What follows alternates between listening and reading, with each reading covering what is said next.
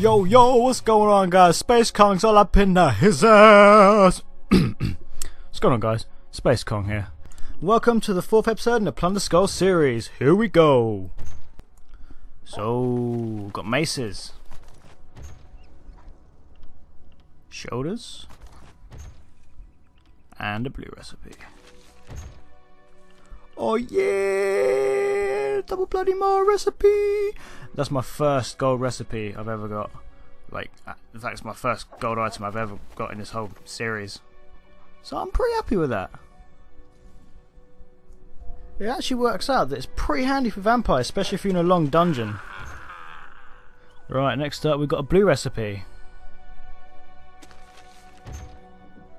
And another blue recipe. Okay, another blue recipe. Gloves, not bad.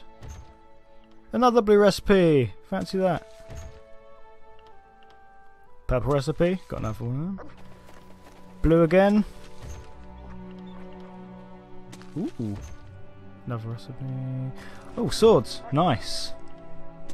Another purple recipe. Another blue recipe, okay. Blue recipe again, fancy that. Oh hell yeah! That's the shit I'm talking about right there! That's the shit! Wow, I mean, like, usually I have the worst luck when it comes to pulling these good items, like, and I've got 2 gold ones in a single episode, and that's never happened. I've never had a single gold item.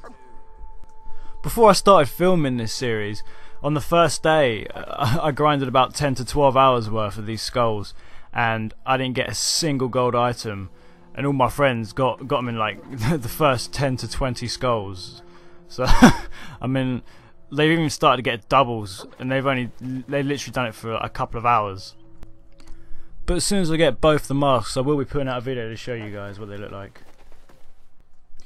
The thing is, what with these being so rare, and the fact that you can trade with them as well, some people are so desperate they'll buy them for any price. I've seen people sell them for like 100 to 200k, and that's now while the event's still on. And there's a lot of time. Still got to the 1st of November, so a lot of people are going to be trying to farm it anyway. But can you imagine what they'll be worth after the event, like in a few months' time? Say if you farmed on a lot of these, you'll be making some crazy money. I know I will be. Anyway, so what else I get? A blue recipe? Yeah. A purple recipe. Got a load of them already. And another blue recipe. Well, okay, the last bit was a load of shit, but that's fine, I'm happy. 2 gold items is enough for me in one episode.